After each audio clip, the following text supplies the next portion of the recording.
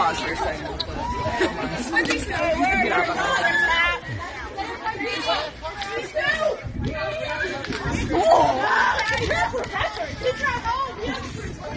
Start with an opening statement from Coach. All right. Hey, yeah, just a nice weekend for the Tigers. You know, we anytime you sweep a team in the ACC, it's a big deal. It's not easy to beat a team 3 times in a weekend, and we did that. So certainly love the effort. All aspects of the game, pitching, defense, hitting, base running. Just had a really nice weekend and starting to put some things together. You know, Reagan gave us everything she had to start the game, and then Brooke came in, and you know, she's just working through it and had a tough inning there, but got out of that bases loaded jam with only 1 run being scored, and then we came out the next inning and blew it open. But loved the way we started the game. You know, big first inning, did a little bit of everything, had a suicide squeeze, a home run, couple of doubles, clutch hitting with 2 outs. Couldn't be more proud of our offense. You know, we do well when we hit the long ball, and Brown hit 1, Moore hit 1, Garcia hit 1. So nice to see the bats come alive this weekend as well.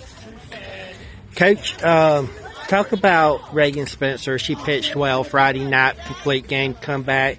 Was that a decision to let her go as long as she could after pitching Friday night and then make the change, or was your goal to go with her as long as she could go tonight, even if it meant her pitching a complete game? Yeah, you know, Reagan has earned every opportunity she got in our program, and it was a tough decision tonight. You know, as coaches we met and went back and forth a couple times on who we thought should start, and I think at the end of the discussion we all, you know, were pointing in Reagan's direction, and she stepped in. We knew she probably wouldn't go 7 tonight after Friday night.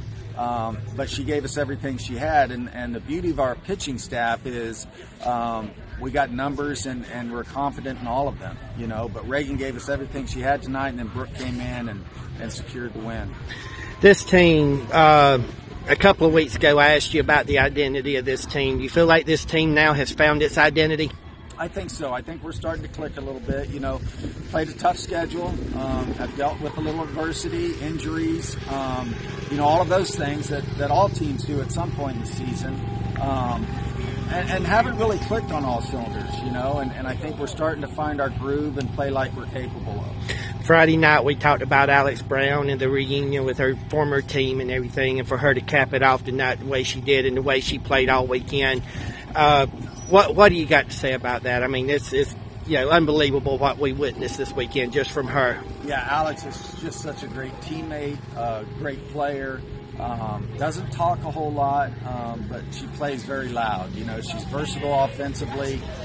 We've asked her to play a new position at third base, and you know, she's just worked extremely hard over there and starting to get a little bit more comfortable defensively, and I think that's helping her offense as well. But you know, she can hit home runs, lead off the game with home runs like she did twice this weekend.